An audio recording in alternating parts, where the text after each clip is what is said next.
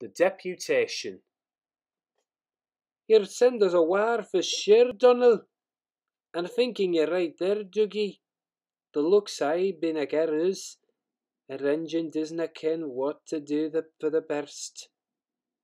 Snow came early that year. It was heavier than usual. It stayed too and choked the lines. Most engines hate snow. Donald and Douglas were used to it. They knew what to do. Their drivers spoke to the inspector, and they were soon coupled back to back with a van between their tenders. Then, each with a snowplough on their fronts, they set to work. They puffed busily backwards and forwards, patrolling the line. Generally, the snow slipped away easily, but sometimes they found deeper drifts. Then they would charge them again and again, snorting, slipping, puffing, panting, till they had forced their way through.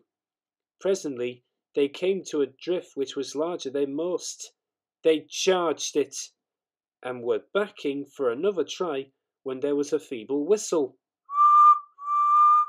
People waved and shouted, "Lord sakes, Donald, it's Henry! Dinna fash yourself, Henry! Wait a while, where have you root?" The fat controller was returning soon. The twins were glum. "He'll send us back for sure," they said. "It's a shame," sympathised Percy. "A lot of nonsense about a broken signal box," grumbled Gordon. "Too many of those, if you ask me." "That spiteful brake van too," put in James. "Good riddance, that's what I say." "They were splendid in the snow," added Henry. "It isn't fair." They all agreed that something must be done, but none knew what. One day Percy talked to Edward about it. "What you need," said Edward, "is a deputation." He explained what that was. Percy ran back quickly. "Edward says we need a deputation," he told the engines. "Of course," said Gordon. "The question is, what is a desperation?" asked Henry. "It's when engines tell the fat controller something's wrong and ask him to put it right." "Did you say, tell the fat controller?" asked Duck thoughtfully. There was a long silence. "I propose," said Gordon at last, "that Percy be our, disputation." "I?" squeaked Percy. "I can't." "Rubbish, Percy," said Henry. "It's easy."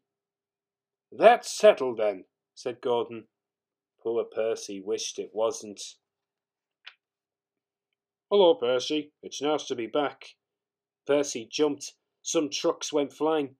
Yes, sir. Please, sir." "You look nervous, Percy. What's the matter?" "Please, sir. They've made me a desperation, sir. To speak to you, sir. I don't like it, sir." The fat controller pondered. "Do you mean a deputation, Percy?" he asked. "Yes, sir. Please, sir. It's Donald and Douglas, sir. They say, sir, that if you send them away, sir, they'll be turned into scraps, sir. That would be dreadful, sir. Please, sir, don't send them away, sir. They're nice engines, sir." Thank you, Percy. That will do." He walked away. "I had a deputation yesterday," said the fat controller. "I understand your feelings, but I do not approve of interference." He paused impressively. "Donald and Douglas, I hear that your work in the snow was good. What colour paint would you like?" The twins were surprised. "Blue, sir, please." "Very well, but your names will be painted on you. We'll have no more mistakes."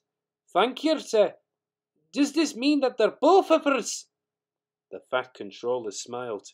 "It means—" But the rest of his speech was drowned in a delighted chorus of cheers and whistles.